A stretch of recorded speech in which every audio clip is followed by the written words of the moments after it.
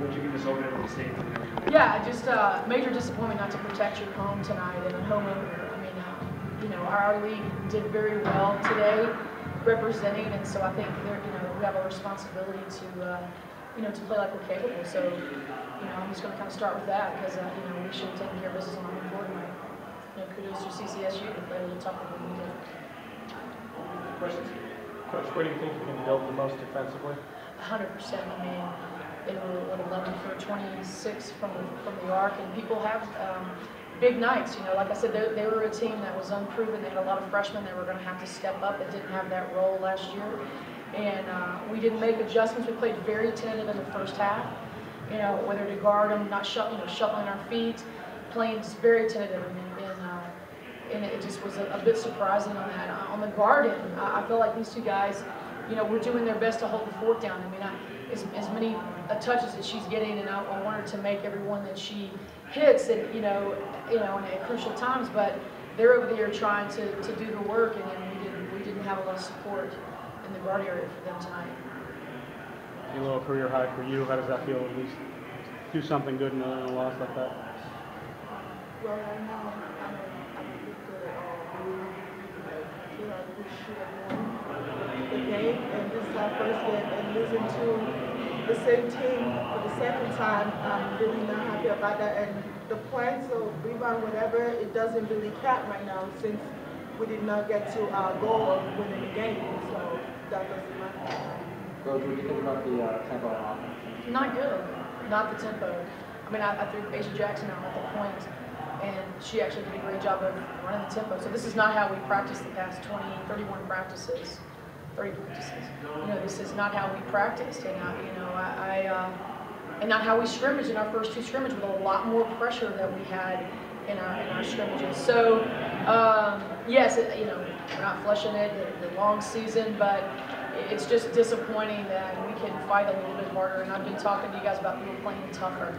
And kind of get over their mistakes a lot quicker going to the next play. And I feel like the times where people were disappointed by all the missed shots caused so many defensive breakdowns.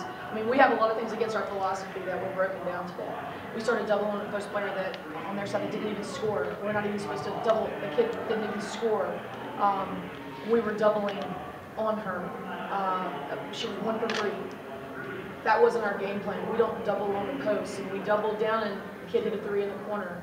Or we don't do our defense assignment on the lock and chase. So, it's on me. I'm the ship. I'm the ones who run the ship, but we got to play better. We got to play tougher.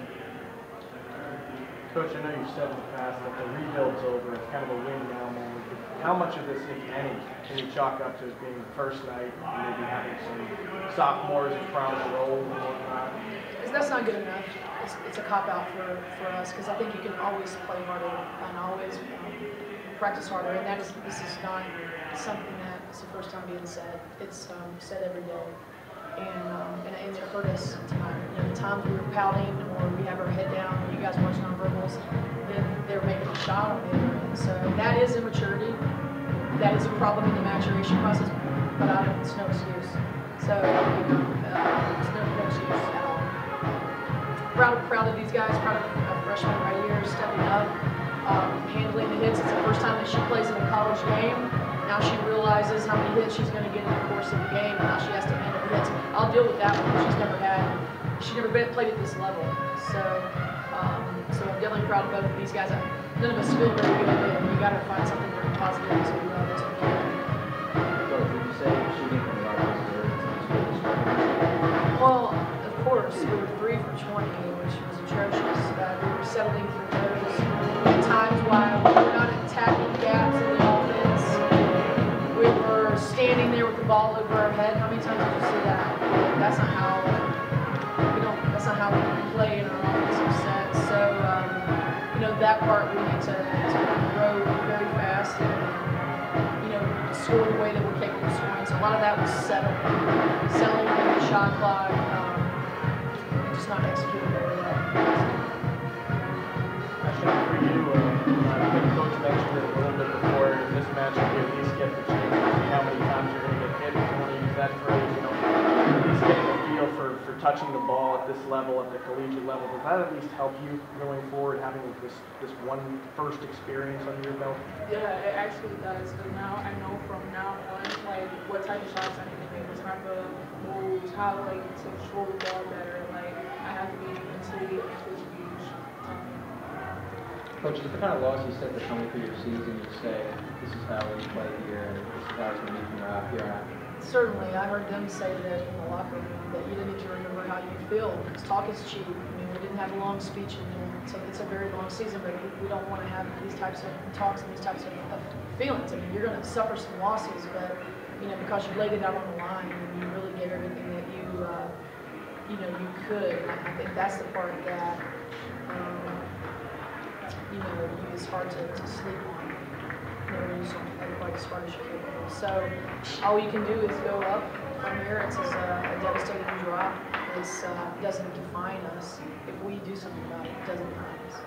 We make changes, it doesn't define you. You know, if you think it's just going to happen, it's going to happen naturally, and we'll be in for a rude awakening. But we certainly, this cannot define us.